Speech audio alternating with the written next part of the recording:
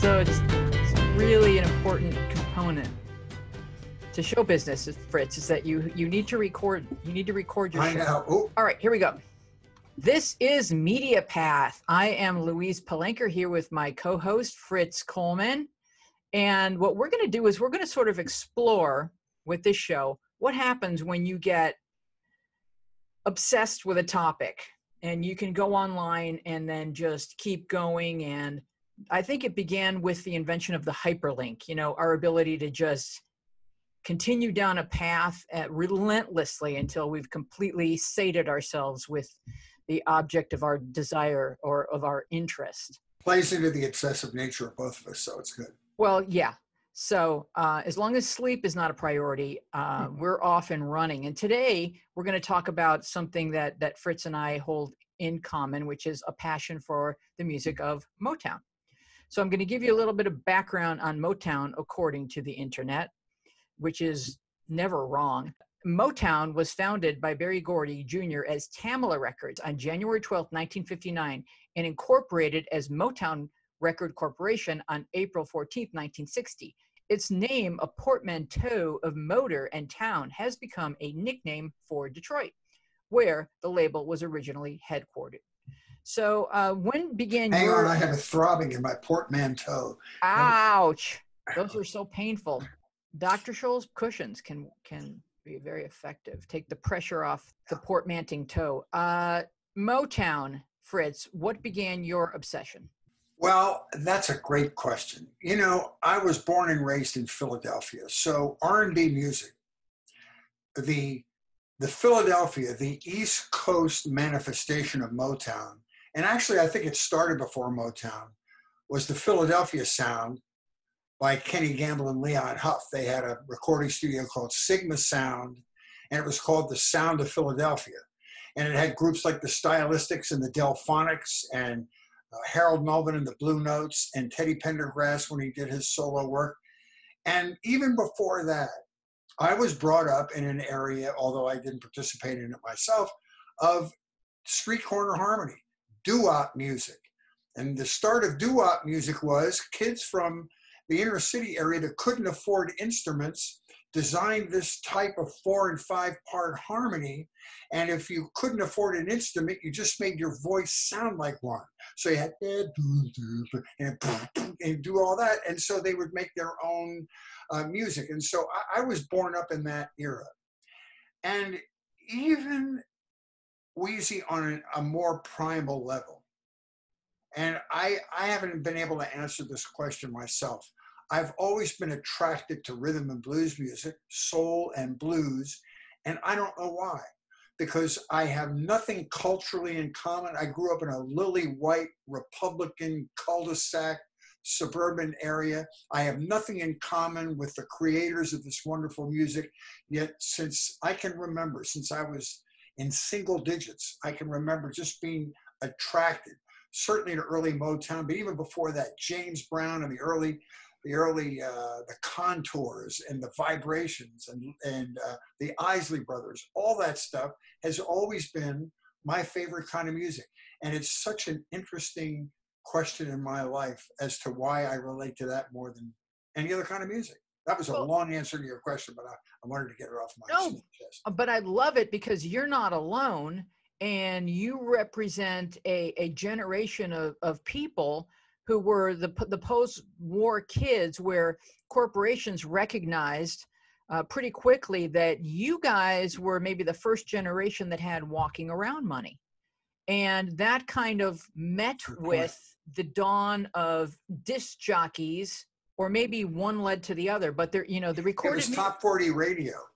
But you're exactly right. It was exactly right, because top 30, top 40 radio, they used to have everything divided up into, there was the cash box list of the 30 best-selling songs. Then they would have the list of race records. Then it became the R&B list. But when they put together the top 30 or top 40, it was a combination of the best-selling records of all genres. And that was brilliant, because it exposed American youth to a little bit of all kinds of music. You'd have a country western song on there. You have Johnny Cash. Then you'd have a James Brown record.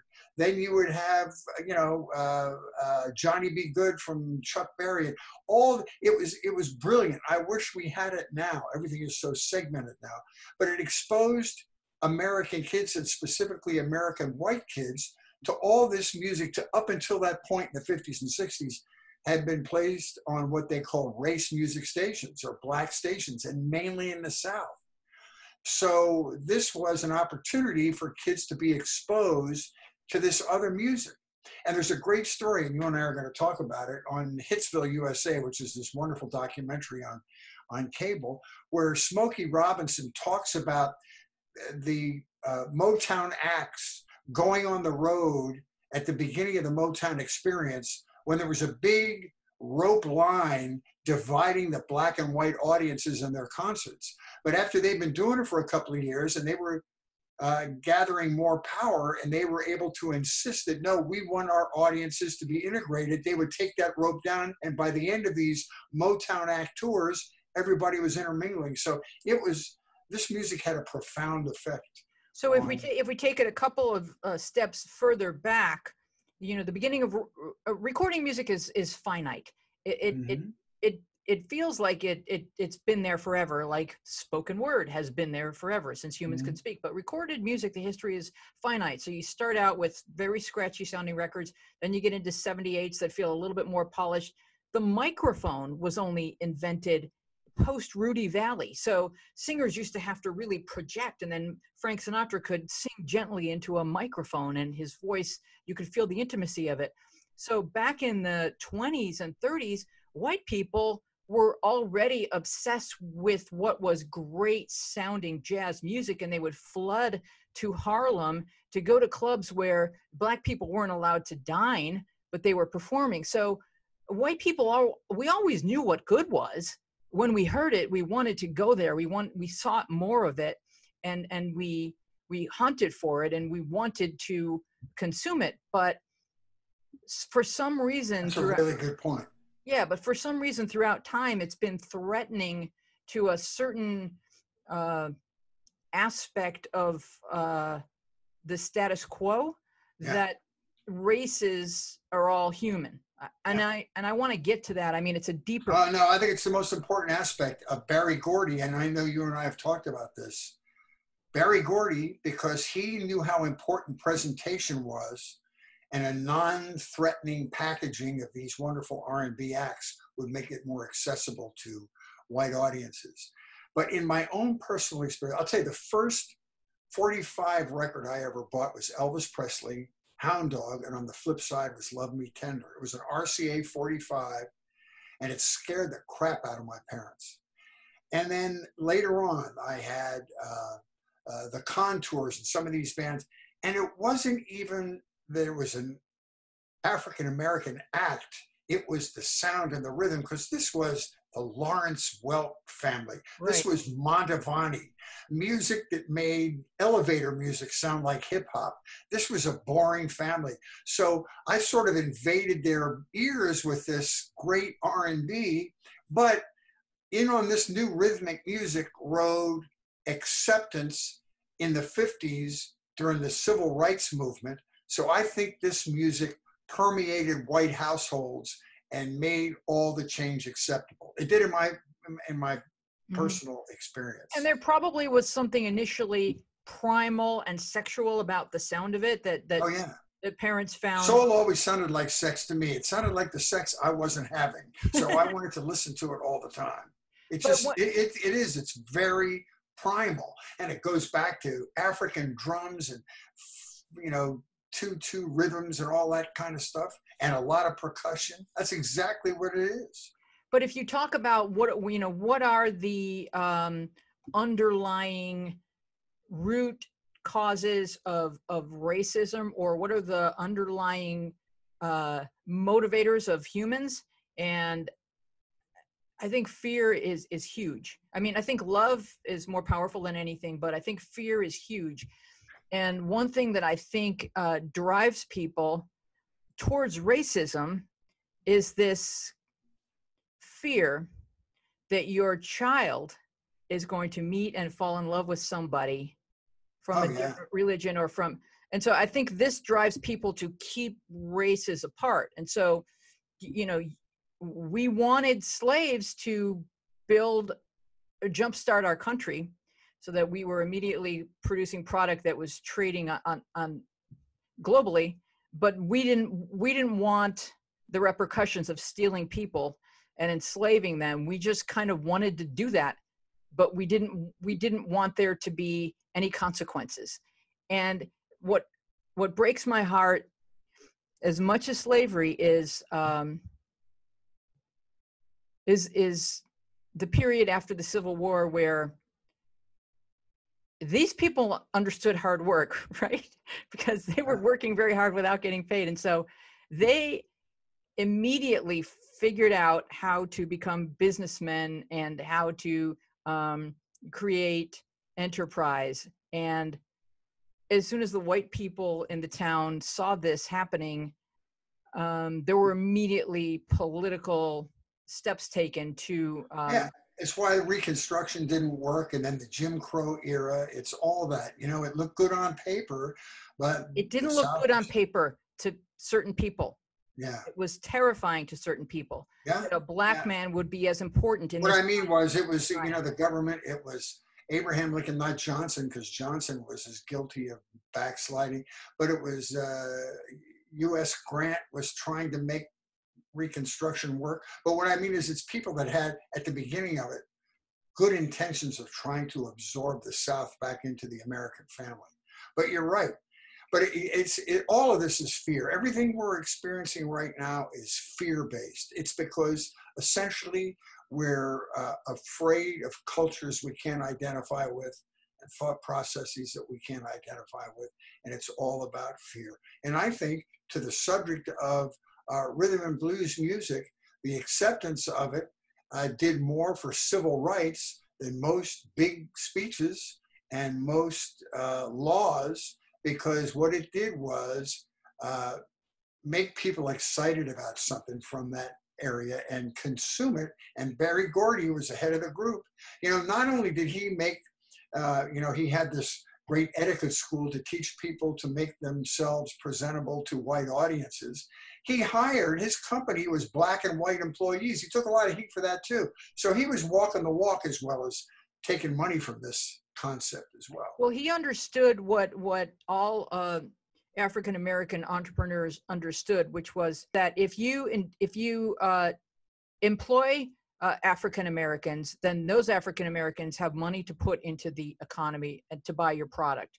So it's pretty simple logic that, you know, the best way to have a strong economy is to employ people who have money and can spend it.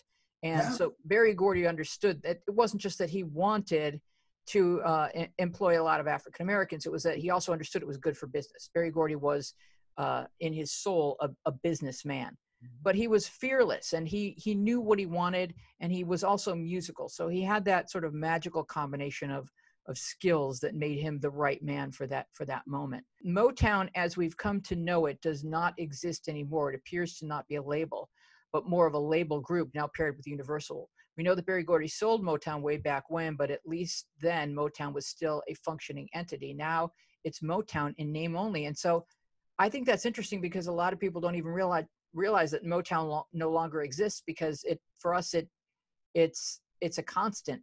Yeah, they've had an interesting history, and they tried to, or they signed some white bands that didn't work. They signed Rare Earth with, you know, I just want to celebrate, or whatever that Rare Earth thing was. They had a couple of hits, and then they signed, I think, the first band that Neil Young was in, and I can't remember them. They were a Canadian band, but they never went anywhere. So they tried to sign white bands early. But I mean, if you look even beyond Barry Gordy, if you look at rhythm and blues in the 50s, 60s, and 70s, and its impact on race relations, here's my personal example. When I was a senior in high school, I cut school with a friend of mine and went down to North Broad Street to the Uptown Theater, which was the Philadelphia version of the Apollo Theater, and saw James Brown in concert. And there were 1,500 people in this auditorium, and my friend and I were the only two white guys there. There was no problem at all. That's so cool. We were just all there for the same James Brown experience. But that's like on a real tiny level, what this music sort of did for that social period in America's history, I think. Yeah, I have a very similar memory. I'm 12 years old. If you can imagine parents today allowing this. I'm 12 years old, and the Temptations are coming to Buffalo, New York, where I grew up. And I can distinctly remember that urgent feeling of knowing that if they came, I needed to be there. I couldn't allow them to come and leave and me not witness it. It was some sort of urgency within me. And no one wanted to go with me. And my dad dropped me off at Kleinhans Music Hall, which you know, in Buffalo, New York. I'm this little blonde white girl with my Polaroid land camera around my neck. And I'm roaming up and down the aisles trying to take pictures. I remember a guy came up to me and he's like, "Oh, you got to get much closer if you're going to get a good picture." And he's like, "Let me do it." And I handed him my camera. He took the picture and brought my camera back to me. It was just, that was the mood. That was the energy. The music brought people together. Yeah. I mean, it was hugely, from a sociological standpoint, hugely important. You know? And it's very vividly stamped into my memory. Those five men on that stage, and that energy and that music. And then we recently went to see Ain't Too Proud to Beg on Broadway. And I didn't see that. I definitely wanted to see that. Oh, those guys work so hard. I don't understand. That's beyond a marathon, every performance. Those are the hardest working people I've ever seen in any Broadway production, but it's based on the book by Ottis Williams, which I have read. And the name of the book is Temptations. And when you read the book and when you see this play, you understand that it's not just the name of the band, it's really what happens to young people who become very famous. There are a lot of temptations. Especially people from the ghetto. I mean, these are all from the poorest parts of Detroit, and their ability to accept fame and a lot of money. I mean, there was all kinds of tragic stories in the midst of all that. You're right. And several of them in the Temptations.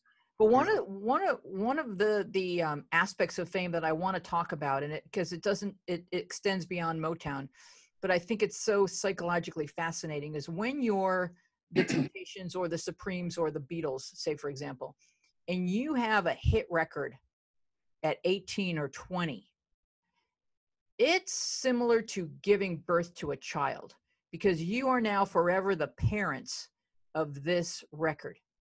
And no matter what else you do with your career, you are still bound by that. You got to play that in every concert for the rest of your career. And it's not just that you're the co-parents of this child. You're the co-parents very publicly.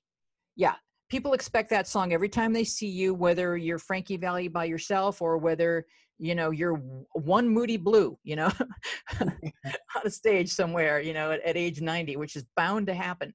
If they don't hear Nights in White Satin, you're not going to make it to your car alive. So,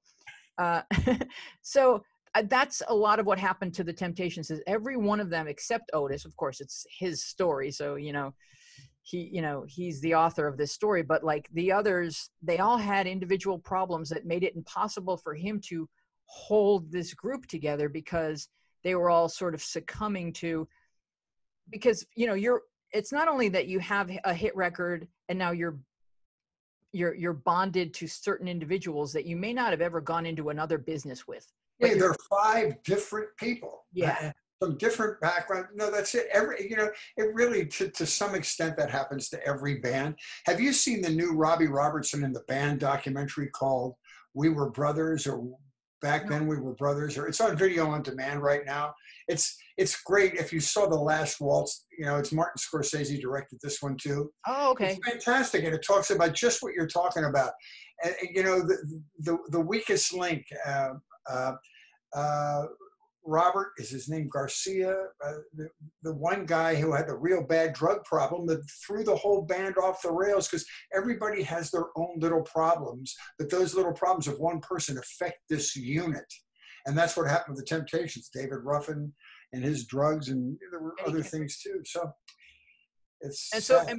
and then what happens too is like, then you do get married and then you do have children and now your career is you're not home. And so it just exponentially kind of aggravates the complications of a person. You're not, I know Barry Gordy really tried to equip his artists with all the tools that they would need to be successful. But this is really tricky stuff. And if you've read Mary Wilson's book, Dreamgirl, My Life is a Supreme, that's the most Shakespearean book I've ever read. I've worked with her at fundraisers. She's a lovely person and very humble. She's great with kids. I mean, I like Mary. And what happened to her and Florence Ballard and Diana Ross is Shakespeare. It's just this crazy story where just because of the way things shake down, Diana becomes the voice of the Supremes, you know, and according to Mary, she didn't have the best voice. She had a cute voice. She had a commercial voice, but Flo had this killer voice. And little by little, Flo is getting less and less to do on stage, and it was just eating her up. And she had I think Diana Ross had the glamour factor. Plus, it sounds like Barry was in love with her even before he was in love with her, so he was kind of promoting her. And Barry was in love with her, and so anytime, and Diana would do things like, you know, and like, look, they were kids, so you have to forgive everything I'm about to say because they were kids, but and she, you know, she worked it. She worked the whole Barry Gordy relationship thing. And so anytime something wasn't going right on the road, she'd call him, and then there'd be an edict from on high that, you know, this was now in place, and it was just squeezing Mary and Flo further and further diminished. But Diana would say things to the girls like, oh yeah, tonight we're wearing the pink outfits. And then she'd go out there in a blue outfit. So that it was, again, it's a unit, and it's three different people with three different experiences and three different egos. Every band experiences that, and then they go through the breakup, and then they come back and say, no, we're losing too much money, we'll just bite the bullet and make this happen. I think that's the Rolling Stones that don't talk to one another for 355 days a year, and then they do these concerts and make bazillions of dollars. Oh yeah, it's a business arrangement. It is a business arrangement, and bands go into therapy together to work through this stuff. Yeah. You know, for example, one thing you can do if you're wise enough early on is you can like name your band Bon Jovi, and then it's pretty clear who the boss is. But is, you know, Springsteen did something really interesting where he would on the road he would bill them as Bruce Springsteen and the E Street Band, but on only rare occasions did the E Street Band get credit on an album. He wanted to be the owner, the author, the brand of Bruce Springsteen. And he knew that at a really young age, which a lot of artists don't. They just want to get signed, and they just want a deal. And then someone will say, you know, we really should call this Gloria Estefan and the Miami Sound Machine. And Gloria Estefan was like, no, don't do that. And they insisted on it because she was the dynamo. They just felt. Well, that's exactly what happened with Harold Melvin and the Blue Notes. Okay. Harold Melvin was not the lead singer. Teddy Pendergrass was the singer. Wow. So he was the Blue Notes. And what happened was, it's a total accident that one day Harold decided that Teddy was getting too much press, and he was the sex symbol in the band and the beautiful voice.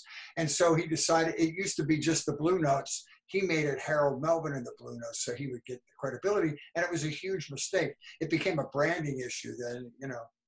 Where's Harold Melvin? Well, he's not the singer. So. Yeah, it used to be like with Paul Revere and the Raiders. I'm like, well, where's Paul Revere? Oh, he's you know, because he died in 1776. No, but Mark Lindsay was the guy, you know, that everybody knew who that was. Right. So yeah, it's group dynamics are, you could probably write a million. But another thing about what you were talking about the ego and the backstory of whoever the lead person is, that James Brown movie with, what's his name was, I can't remember the actor's name. He was so good. Did you see that movie called Get On Up? The James Brown story? I don't think I have. It was so good, I can't tell you.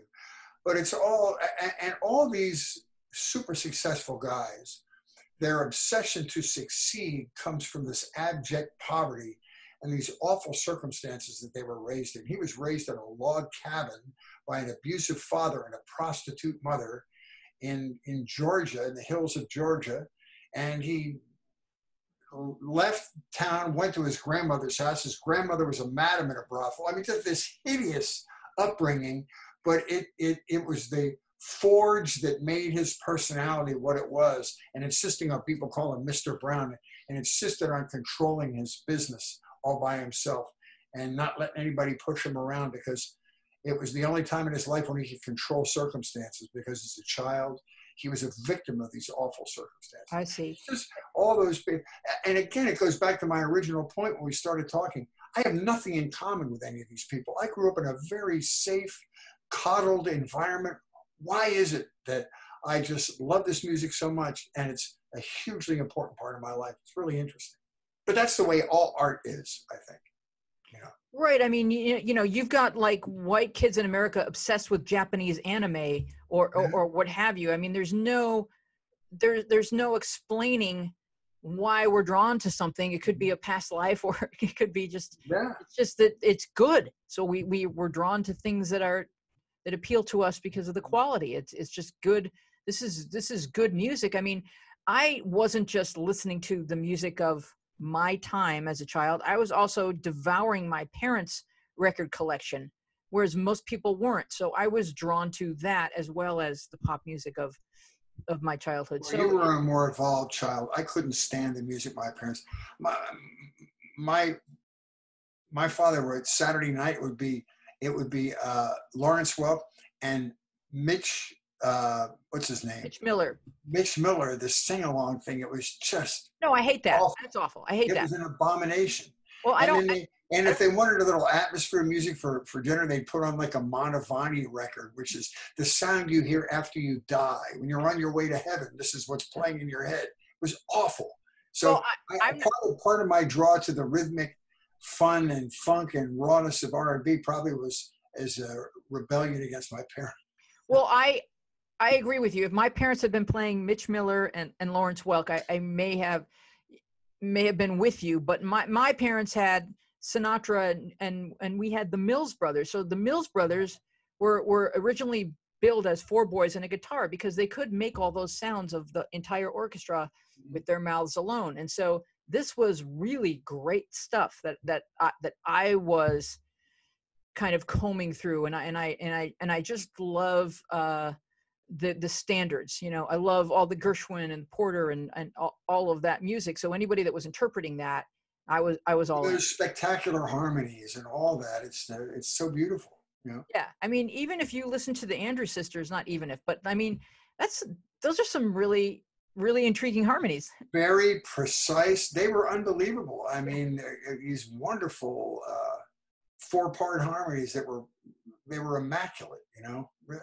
No, I agree with you. So one of the things we need to talk about with Motown is talk about Berry Gordy and who he was, because, you know, if you read Mary's book, she talks about how she feels like that Flo was left behind and she was abandoned, you know, because Flo had a drinking problem. She winds up, you know, Berry Gordy would do this thing where he would buy you a house and a car, so people felt rich. You know, these are people. That was the whole theme of Cadillac Records, if you've seen that. Okay. It was so underhanded. He would do the same thing that the Chess Brothers did with guys like Muddy Waters and Howlin' Wolf, where they never got any royalties from their records. They had no idea how many records they'd sold, but we'll make them feel good. We'll buy them a new cat. Here's a gold cat. You got a Cadillac now. Yeah. And they said, oh my God, I got a Cadillac. In the meantime, they owed him $5 million in royalties. It was very underhanded. I'm sorry. Yeah, so there was some stuff going on, and, you know, I don't know the details of it. I just know what I've read in these books, and that because Florence had some early childhood trauma, she needed more support, she needed therapy, and she needed guidance. And instead it was like, you know, we're going to just cast Cindy Birdsong in your role. And so Florence dies, I think in her 40s, in poverty, and then there's this whole, the whole Motown family shows up at her funeral, including Diana Ross. And Mary just felt like, Diana wanted to speak at Flo's funeral, and Mary just thought that that was like the height of hypocrisy. So it was really fraught and fascinating. And I'm sure every person who witnessed it has a different perspective on what happened to those three girls, but just fascinating stuff. And then if you read Smokey's book, which is called Inside My Life, you know, Smokey and Barry were best friends. And so Smokey was like the second in command, and he felt he had a more architectural role at Motown. And not only that, probably doesn't get the credit as one of the great Motown songwriters too. He wrote "My Girl" for the Temptations. Yeah. As an answer to "My Guy" by Mary Wells. Yeah. He wrote beautiful, beautiful music. And you're right. And that's why those two were together on Hitsville. It was fun hearing them kibitz back and forth. So let's talk about two of the documentaries that we love so much. One is called Standing in the Shadows of Motown. And it's kind of like the answer to the Wrecking Crew. It's like, these are the guys that laid down all these tracks. And in like a tiny, I'd love to visit this one day, but it looks like it's just a tiny little. They called it the Pit. It was like 15 musicians in there. In a home, you know. I love that movie, and they finally got their due. And I thought it was so fascinating to me to hear the stories. Like James Jameson, who is another guy that had alcohol problems, the bassist. They would play these jazz rooms at night down somewhere in Detroit, just improvise a lick, come back the next day, use that improvised lick in a Motown song, and it would become one of the most famous licks in soul music history, just improvised the night before, probably after too many cocktails at a jazz club. It was fascinating, wasn't it? I mean, I loved that. And then there's certain licks that you hear on a multitude of songs. Like, you know, there's a drum lick that goes, and you know, you just hear it, and it's just like, it's such an exciting lick. And these guys really, really, really laid down some tracks that they have this imprint on us that we don't even realize, because, you know, you hear something and you just know, like you hear two notes and you know that's My Girl, or, you know, you just know in your soul what's about to happen, and it just kicks in so hard. And that's another example of how, although you mentioned it before, jazz probably did this before rhythm and blues did, which was to be multicultural in the talented guys. But they had white guys like Dennis Coffey, that guitar player in the Funk Brothers. And so they had white players in there too, at a time when they probably couldn't go out and play together in a club because it'd be unheard of, but they could jam together because it was anonymous in the studio. And the same with, Stax Records. And, you know, they had, what's his name, the lead guitar player who was white, and the bassist. And all those guys from Muscle Shoals. It really, I don't know, it was like a cross-cultural deal. Well, music is integrated way before anything else, before the armed services, before any kind of office setting, before. I mean, there were integrated offices, for example, in Washington, D.C., and then Woodrow Wilson comes in and he's like, yeah, no, this can't happen on my watch. You know, so there's been fits and starts, you know, all along, where it feels like even just having an African-American president, it feels like we're making progress. And then the next thing is just like another faction of society saying, oh, I don't think so. And it's just it's so heartbreaking, but music just keeps pumping along. Like, you know, no, this music and sports really, like, no, the best people are going to be the ones who are going to do this together. That we want the best people. It does not matter what color they are. I love the Funk Brothers movie, though. I just love all those stories. Yeah, I love how it opens with that. Six guys and their instruments and one old DeSoto going through the cold Michigan night to a gig. And, you know, I don't know if those guys, I don't even know if they mentioned it in the movies, if those guys participated in any kind of royalties from all the sessions they played in. Do they get does the musicians union insist that they get paid royalties for all the things they played on, or they bought it, you know, they gave them a flat fee and that was it? And nobody. I mean, that's like asking if the Wrecking Crew did. I don't think so. They are paid for their session. That's what I think. That was it. Yeah. I, No, I, no, I the one really, that's airing right now on Netflix is Hitsville, right? yeah. And that's the one you've watched several times. I've watched it several times. I just love it. And I love the stories where history changes. I don't know if it was Martha Reeves or it was one of the ladies was the receptionist there, and they had somebody from the union come in to inspect the place, and they needed to have a woman singer, or they had to do. You remember that story? And she always wanted to be a singer. They said, "Well, Mary, yeah, come in here." And she gets up from behind her typewriter and goes in and stands at the microphone and starts singing, just so this union rep would get a sense there was a woman in place there or something. And they said, "Wait a minute, we got to record this woman. She's really good." I forget who it was. Was it Martha Reeves or Mary Wells or one of those people? Well, I could Google that right now. Yeah. She Okay. was a receptionist at Motown and just was accidentally one day put in there to do a session. I think it's Martha And I Reeves. love the stories of Stevie Wonder coming in there and scaring people. He was so talented because he played like 5 instruments when he was 10 years old. And Yeah, wonderful stories. it's crazy good stuff. And Barry Gordy was very democratic. He would have a record, and whoever produced it, whether it was Holland Dozier Holland or Norman Whitfield, they'd all come in there and they'd play their record, and then all the employees would vote as to whether they thought it was a good record. And the first time they played My Girl, which was written and produced by Smokey for the Temptations, nobody liked it. They said, it doesn't sound like a hit to me. Turned out to be one of the biggest hits in the history of American music. Wow, I know it's so Crazy. crazy. You watch that movie and you picture yourself there. You picture yourself like as a kid riding your bike over and sitting on the lawn and waiting for people to come in and I out. know. Because that's what I would have done. But I mean, the Supremes, it took them a long time to get a hit record, and Yeah, that was the thing. That was a good part of that movie. That it took them a long time. They kept saying, "We got to get a hit for the girls." yeah, and they were asked to come in and do hand claps because Yeah. Motown is big on hand claps. You could listen for them in the records. You'll hear it. Yeah. They're just so energizing. And so They would sing background for the male groups like the Four Tops and the Temptations, but never could cut a hit on their own. Interesting. Yeah. Okay, so I have some trivia question for you. Oh no. What was the first Motown hit? Martha Reeves and the Vandellas. It was "Please, Mr. Postman" by the Marvelettes. Marvelettes, okay. And that's one of the most covered songs of all time. Yeah. Beatles covered that. Which is why we have to support the U.S. Postal Service. Otherwise, at the very least, it has to be. Future generations won't know what she's singing about. Like, what is she? What? She's dating the postman? What's a postman? All right. So I have some other thought-provoking questions for you.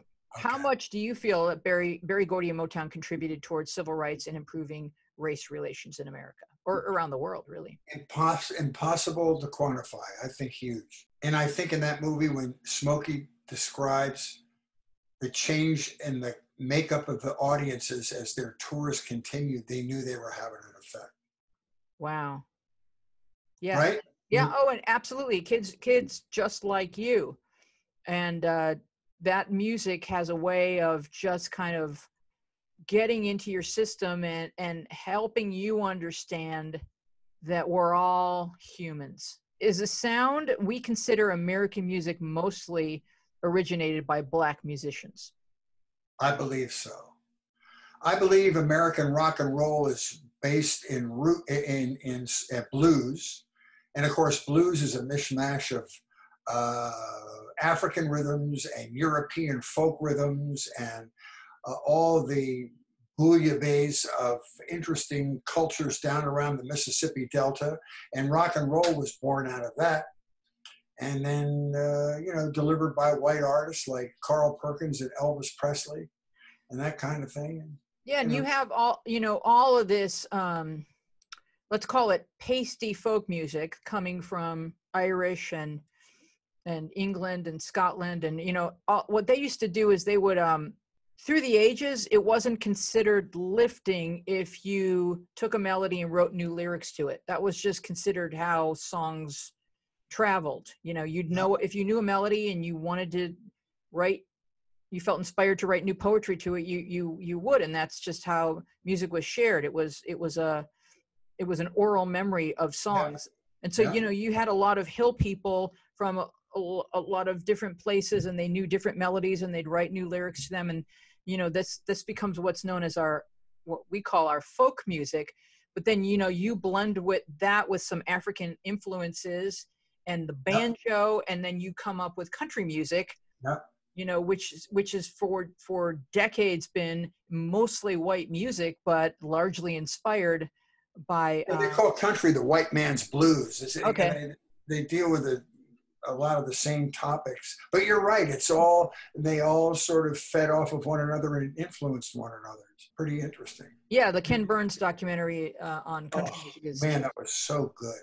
Just great. So good. Is Motown the first Black-owned business with majority white customers? That's a really good question.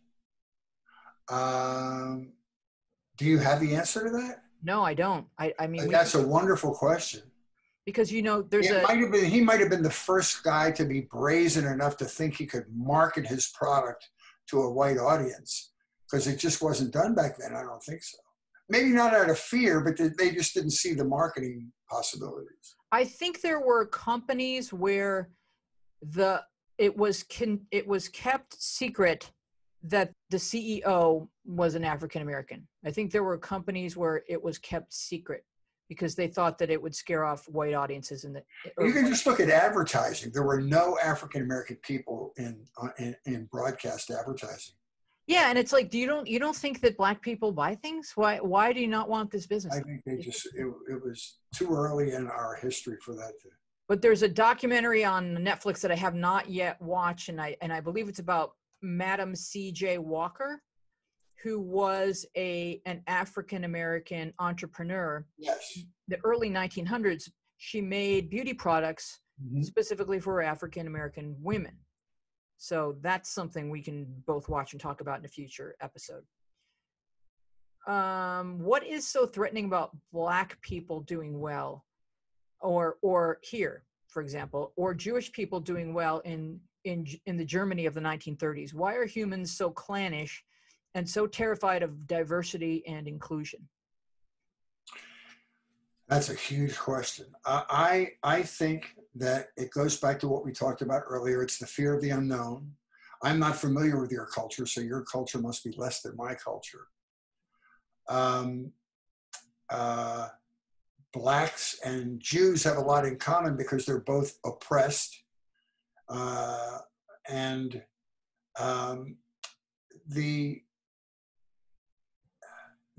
Some of the brilliance of their accomplishments in both groups of people come from their desire to survive.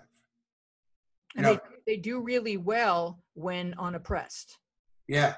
But I mean, Jews, they've been oppressed by everybody on the globe. And they do well because they have an acumen for business, and all of it is born out of trying to survive the circumstances they were in. And I think the African Americans, in their accelerating in entertainment and sports, kind of comes from that same thing. I don't like to paint anybody by the broad brush, but I'm looking for similarities in oppressed people doing well and what they do well. I think it's threatening to the status quo or the people in power if some other perceived group is gaining momentum. And so you want to sort of form, it's like our inclination to form fraternities or something. Like the concept of a fraternity is that we're in and you're out. And so I think what makes it even worse is when you have political parties or demagogues that need to have the other in order to make their political point. We're seeing that now. You know what I mean? There has to a scapegoating, and they need to have a target. And so, Hitler did it in the 30s, and in the South, the did it with black people after emancipation, and they didn't want them to get power, just like you're talking about. They started to rise in power. They got political power. They were actually voted into office, and that scared people. That was the rise of the Ku Klux Klan, and then they were all tamped down again, and we had the Jim Crow era. So it's all born out of fear of the other, and as you say, accomplishing something like, if they're successful, it's going to take away from your success. Right. It's a zero-sum game. This perception that it's a zero-sum game, when of course it isn't, because as we talked about, if you put money in someone's pocket, that person doesn't have money that you don't have. That person has money they're going to pump into your economy so that you're going to have more stores to visit in your little village that you enjoy going to. We're contributing towards a greater lifestyle for all of us. So, but gaining power through fear is really interesting, because rage isn't a primary fear, or rage isn't a primary emotion. Fear is the primary emotion. So, but if you make people fearful, you can quickly make them angry, and then they devote their anger to some perceived threat, and they don't look at what you're doing, which is now you own all the stores on Main Street, and you've played a hand in getting every local politician elected. You're the person that's pulling all the strings in this town, but no one's looking at you. They're just looking at like, oh, I don't want that family moving here. Like, that's the thing that's terrifying. And it's what we do. Listen, the explanation is as simple as human nature. We all hate what is different. We're very tribal. We're seeing that now more than ever. And we don't like what is not us. And we love to blame our own inadequacies in some perceived threat from another group. That's what Hitler did. He said everything that was wrong with Germany was because of the Jews. Well, it wasn't. It was because at the end of World War I, Woodrow Wilson and the geniuses that decided to divvy up Europe and the Middle East made a very serious mistake. It was horrible. And then make them pay for their own defeat. That was really a dumb thing to do, and that's what enraged the Germans. But the Jews, because they were right there and it's easy to point to, were an easy target for Hitler. And I'll tell you what, we see that right now. Not to that extreme. God, I hope we don't. But it makes me so hurt when I hear the way we're doing the same sort of psychology right now in many instances. Well, you have Putin, who's using Soviet tactics of psychology to fracture people, to find weak points and press on them. And so these are human weak points. We're clannish because as a species, in order to survive, you had to worry about the clan on the other side of that hill with foreheads that were a little bigger, because they might come over here and take our food and our women. So you had to be a little afraid of people who look different. But, as we're becoming more globally interdependent, and I know the word global can be, a hot word for certain people, but actually the internet and. But it's the truth. We're a global world now, and some people can't get used to that. Yeah, and so there's still going to be those fear points that hit you, where you look up and you say, oh no, I don't know what's happening. I don't understand this. Why does he have a turban? What does that mean? What if my daughter falls in love with him? And then the most ironic thing too is that, I think these are deep-seated fears, that your daughter is going to marry someone from a different clan. But conversely, the thing that melts racism the quickest is having a grandbaby from that marriage. Yes. Your heart melts instantly. And so the thing that they're most fearful of is actually the cure. That's a great point. But a lot of people don't want to look at it that way, because they're still thinking, well, my daughter's not marrying anyone who's not a Christian or not. No. So what you're saying is it goes back in the DNA history of human beings to be that way. Exactly. It's them protecting their family and their tribe and it's human nature, but we've also evolved beyond that point, and we have to, there are too many people in the world now. We can't look that way. We have, but and it's like, I get that white privilege it is a thing, and that walking around in white skin, we have no idea what it's like to walk around in a different color of skin. But I know that even when it was just the Native Americans who were here, there were some tribes that were peaceful, and then there were some tribes that were always on the warpath, and like the Sioux or the Lakota, for example, that was what they did. Yeah. So people, those are people. They're just, people are going to. And they probably had to be that way because to protect themselves with whoever their enemies were at the time for survival. Who wants to get the buffalo down in this area? We have to. Yeah, I mean, and it's the same on any continent. It's as you go through the centuries, you're going to see all kinds of Huns invading or Tartars or what have you, and that's just what humans do. So now we just have to say, well, we're only on Earth for 100 years each. So while we're here in our limited capacity to see beyond our village or beyond the time frame of our time on Earth, you know, what can I do to move things forward? Yeah. And we can all do a little bit. I agree.